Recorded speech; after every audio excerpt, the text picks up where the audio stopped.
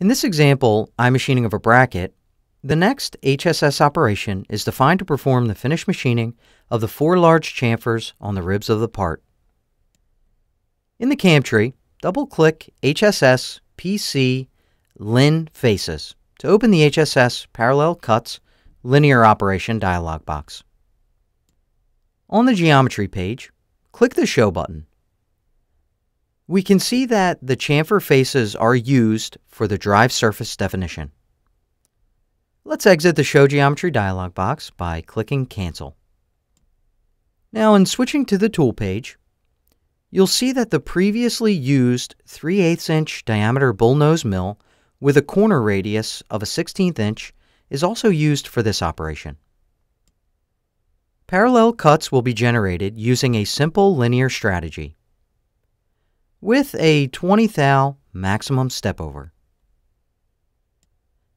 As you can see here, customized linking is used to allow short repositions and smooth transitions when starting each cut. Let's now click Simulate to take a look at the HSS toolpath at work. Using the default HostCAD mode, set your desired simulation speed and click Play. We see the tool approaches the first chamfer with a tangential arc and then finishes both faces according to the chosen linear strategy. It then rapids over to the second chamfer and performs a similar toolpath.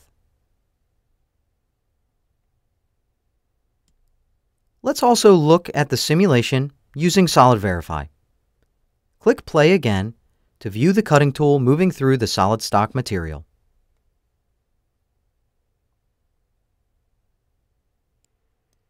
Well, that just about does it for the finish machining of angled surfaces.